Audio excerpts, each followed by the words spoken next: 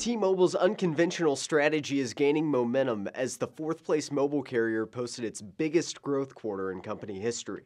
The carrier looks unstoppable with more than 2.3 million new customers this quarter, making it the company's sixth straight quarter with more than 1 million new customers. So what spurred all this growth? It might be the bold moves that shook up and probably angered its competitors in the mobile carrier industry. A big piece was its Un-Carrier campaign, where the company promoted freedom from contracts. When you guys are amazing at this bossing people around stuff. So what are you gonna do? Something better. But to end contracts before they expire, someone needs to pay the early termination fees.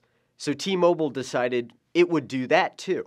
This is serious philosophical change, the end of early termination fees, which we believe is important because it's the death knell in contracts. We're going to eliminate the entire ETF. That's when the other carriers got nervous.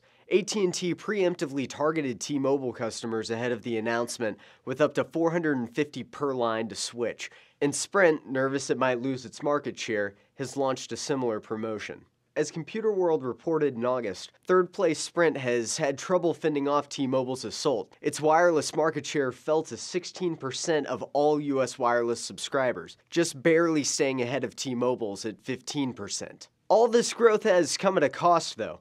While analysts expected a profit of 2 cents per share for T-Mobile, the company actually posted a net loss of 12 cents a share. The company said the loss was due to higher selling and administrative costs. And investors seemed satisfied with that answer. T-Mobile stock was up before markets opened Tuesday. Sprint's third quarter results will be released next Monday. For Newsy, I'm AJ Feather.